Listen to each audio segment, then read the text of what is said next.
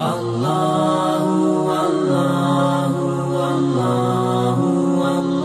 Indian judicial system. Alhamdulillah, first of all, I would like to thank Allah subhanahu wa ta'ala in our case is solved, finished. And I very thankful to our court judiciary of government of India because we helping us Filipino foreigner here in India.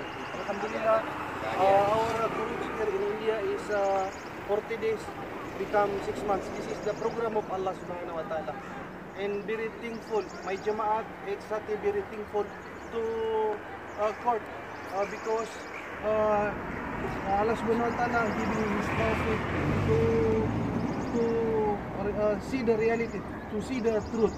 Alhamdulillah, all advocate and Sathi of Mumbai, they are very much thanks because your effort and supporting us, supporting our Jamat to solving this case, to dismiss, to discharge. Alhamdulillah, now my Jamaat is all very happy, especially our family in the Philippines. Now everyone is calling to his family in the Philippines, is all very happy.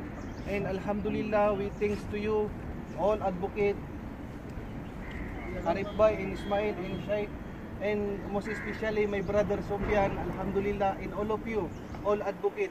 Thank you very much. Allah give you more reward for this effort. Alhamdulillah. And inshallah, my Jumaat is coming next year, 2021, inshallah, we come back again here in India. Because India is the culture of Islam.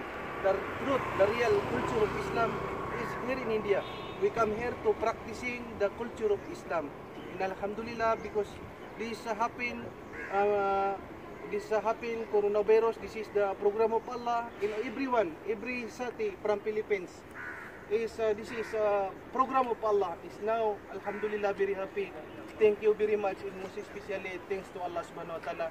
Alhamdulillah, Alhamdulillah. What you are thinking about Indian government? Have you any complaint about? Any complaint against Indian government? No complaint. Indian government is Alhamdulillah very nice.